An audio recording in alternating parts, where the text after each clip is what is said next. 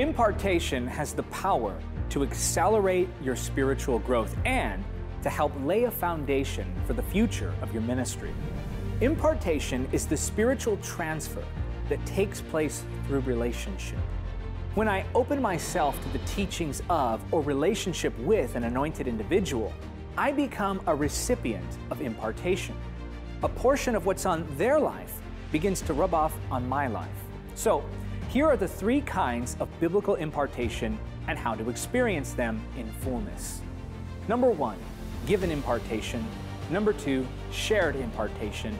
Number 3, received impartation. Given impartation is when I reach down. Shared impartation is when I reach across. Received impartation is when I reach up. Given impartation takes place when I act as a mentor. Shared impartation takes place when I act as a fellow laborer or friend. Received impartation takes place when I act as a student. Number 1, given impartation. You may think yourself too spiritually undeveloped to teach anybody anything about the Lord or spiritual truths, but this is simply not the case. For example, let's take the new convert. Now, the new convert typically knows little to nothing about what the Bible says about various truths and life applications. However, even the new convert can share their testimony. In sharing their testimony with a non-believer, the new convert is sharing the gospel. And in sharing the gospel, the new convert is evangelizing. Therefore, go and make disciples of all the nations, baptizing them in the name of the Father and the Son and the Holy Spirit. Teach these new disciples to obey all the commands I have given you. And be sure of this, I am with you always, even to the end of the age. That's Matthew chapter 28, verses 19 and 20. Evangelism fundamentally is a form of impartation. So, no matter where you are in your spiritual growth, there's something that you can impart to someone who is coming along the path after you. Number 2, shared impartation. The scripture tells us that iron sharpens iron. That's in Proverbs chapter 27, verse 17.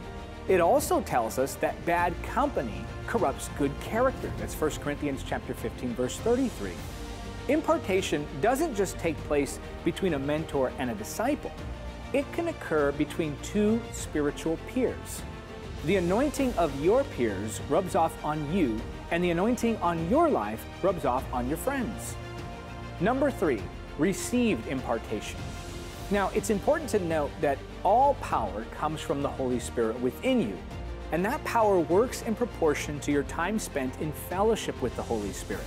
The more time you spend in the presence of the Holy Spirit, the greater the manifestation of power on your life. But God has given to us gifts in the form of anointed individuals.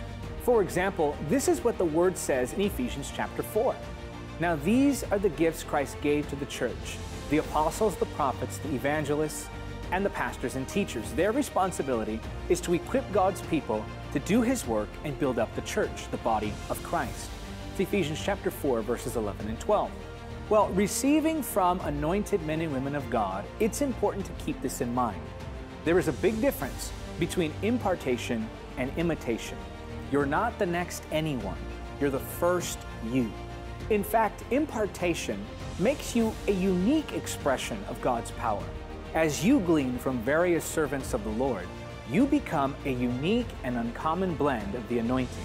Impartation doesn't just help to make you unique, it also accelerates your spiritual growth as you learn by the Spirit from those with decades of experience. Growth from impartation should be a reality experienced by every single believer.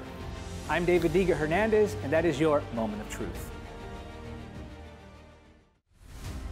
Thank you for watching Encounter TV. Don't forget to subscribe and click the notification bell. Also, help us spread the gospel of Jesus Christ in the power of the Holy Spirit. Make a one-time donation or become a monthly supporter by clicking on the donate link now.